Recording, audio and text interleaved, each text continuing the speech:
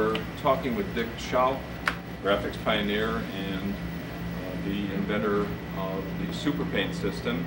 We have not only Dick here, but the system, and it's up and running. And I wanted to ask you, Dick, something about one of the best known features of SuperPaint, which is its frame buffer, one of the earliest, if not the earliest. Can you tell us something about the frame buffer and perhaps a little bit of background on how you came to build a machine that had one? Well, SuperPaint was built at Xerox Palo Alto Research Center about 1973. It was one of the first frame buffers. A frame buffer basically is a piece of digital computer memory which represents points that are mapped onto a television screen. And in this case, if you want to pan over to the screen here, we'll see a picture being displayed on this system. What is stored in the computer's memory is an array of numbers. Brian Wallace, call extension 333, please.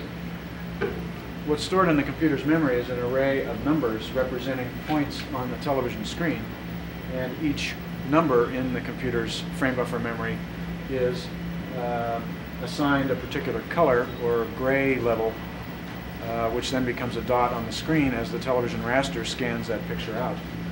In this case, we made this frame buffer to be compatible with standard television, unlike most computer displays, and so we can tape record it or use it in broadcast television situations, and it's compatible with all sorts of TV gear.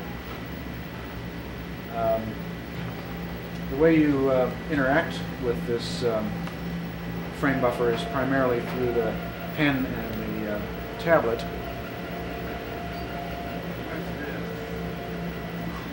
And the menu, which is on the left-hand screen.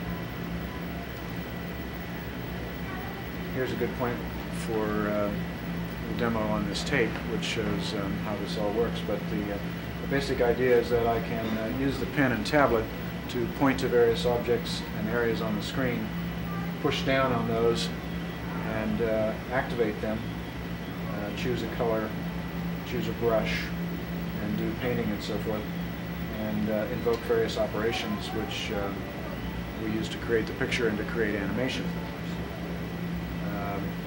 At this point we could stick in the picture that has the icons on it, the functions if you right. like. How much time do you have to spend on the at the keyboard, so to speak? What are the instructions that you put into the command line before you switch on to the pen, pad, and monitor with the icons? Well, when you first turn the system on, you have to type a couple of things to initialize it, but after that, virtually everything you do is done through the pen and the tablet. The whole point here was to make a system which is usable by graphic artists who really don't know anything about computers and don't want to know much about computers. Right. That was your intent from the beginning? That was our intention from the very beginning, and about the only thing you type typically on the keyboard is the name of a picture or a file that you're recalling off the disk. Everything else is iconic and done through the pen and the tablet. Is the pattern that's on the screen now, has that been stable since the middle 70s essentially, or have you kept improving it over the years? It stabilized sometime in the middle 70s. It evolved for a while there, and then we just began using it, getting artists to explore its use and so forth, and it didn't change much after that. Had you seen, I mean, this is quite early in graphics. Were there other systems that had this approach that you had seen before, or did you come across the icon idea perhaps earlier on than well, some of these ideas were definitely floating around previously. I had seen at least one earlier primitive paint program at Bell Labs a year or so before this, and there were a couple of other people building frame buffers around this time. Also, I was very inspired by Lee Harrison at Computer Images, who was doing raster-based analog graphics, which was video compatible at that time, which was quite exciting. But it seemed to me at the time it made a lot of sense to combine the television technology and the computer technology, particularly because the cost of and the size of digital computer memory had suddenly been dramatically reduced with the introduction of semiconductor memory chips.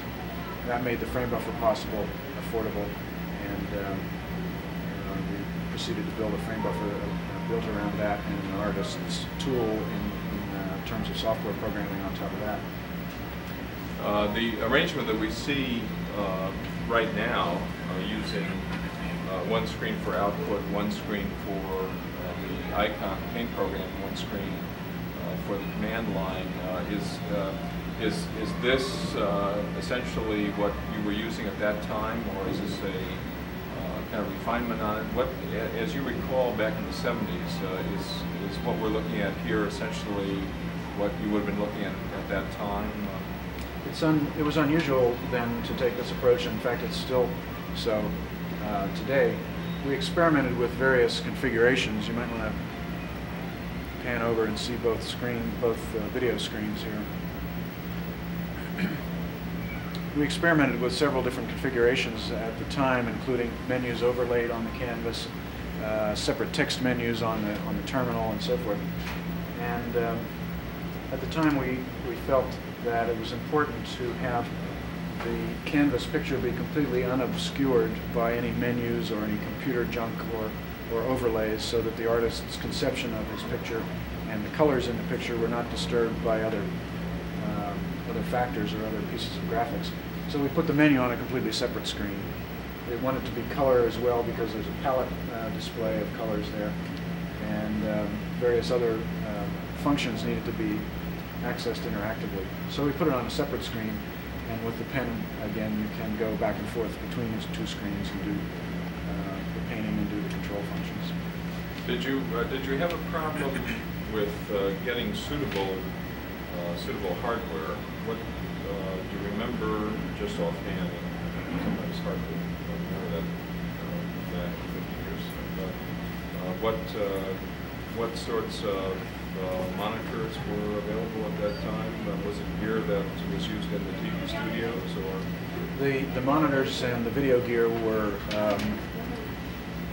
fairly readily available in TV technology.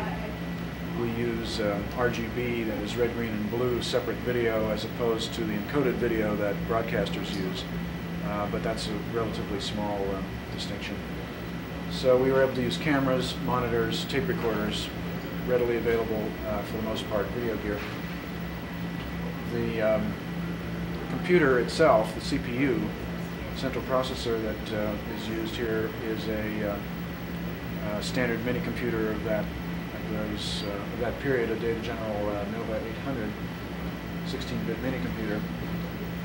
The tablets were readily available, and the only thing that was really missing was the frame buffer and the frame buffer technology.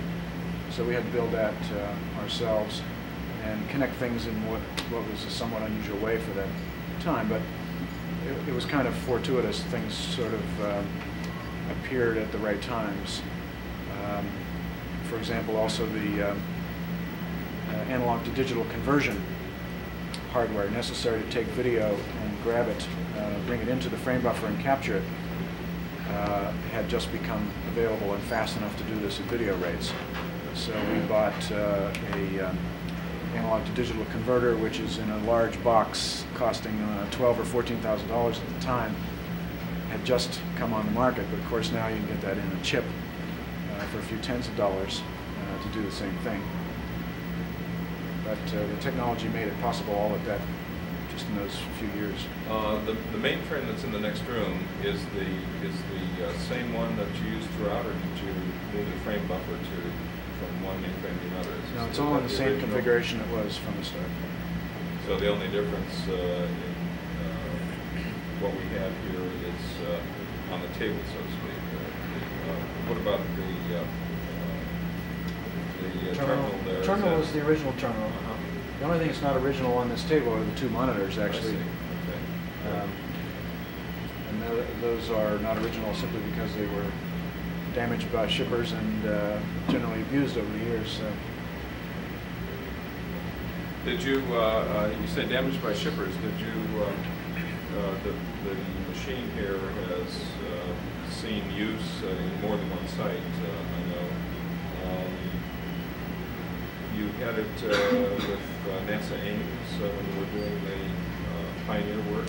1978, we took it over to NASA Ames Research Center in Mountain View and set it up for a period of a week or two during the Pioneer Venus encounter in 1978, and then again in 1979 for Pioneer Saturn.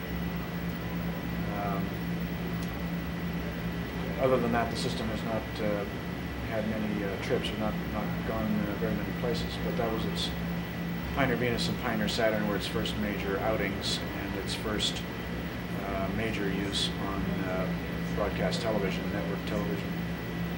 Other than that, people would come to you and you'd make the tapes at Xerox PARC.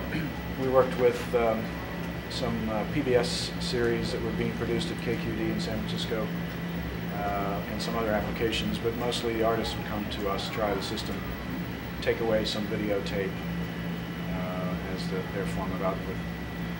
Getting back to the frame buffer again, would you say that the frame buffer approach is so central to raster graphics that without it there is no raster graphics, so to speak? I mean, oh yeah, the development of the frame buffer is absolutely the key to raster graphics. Had anyone tried doing graphics applications of any kind without a frame buffer? I'm trying to imagine the system without one, and I can't because it's been with us forever. So. Right. Well, beyond vector graphics, which preceded this whole era, there were simple raster-based graphics generators, such as character generators, text and titling generators, made by several people. Those had no frame buffers. They generated the video display on the fly, much like a video game machine would do, or some of today's titlers still use the same on-the-fly generation. There were flight simulators, pilot training, and aircraft pilot simulators, which were being built around that time by a couple of companies, and they used on-the-fly graphics generators as well, without necessarily having the frame buffer.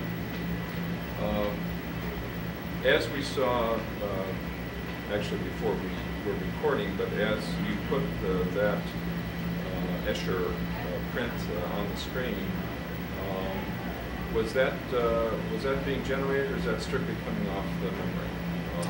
What were we? Could you redo that? And I tell could us what recall we're it. seeing? Sure, it was coming off of the disk, stored as a complete picture, complete with its animation description as one file on the disk. What determines the order in which things get put?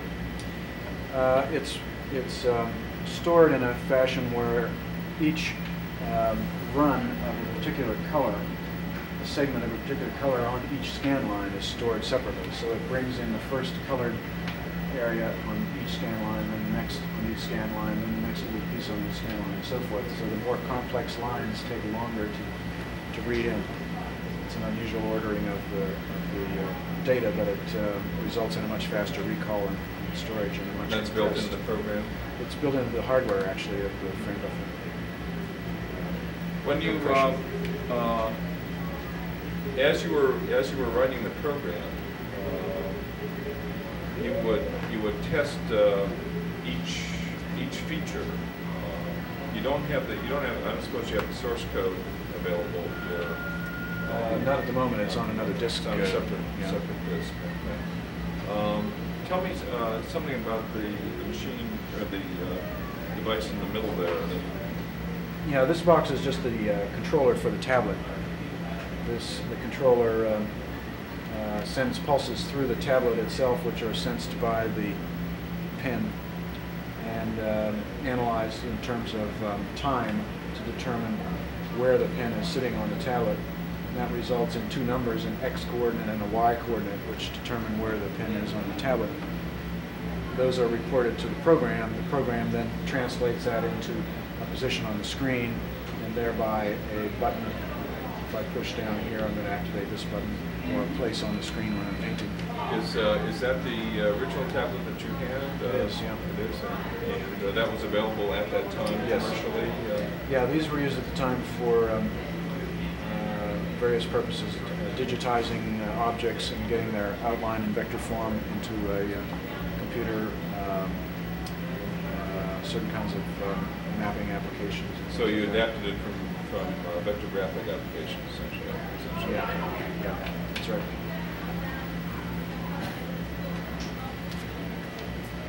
Okay,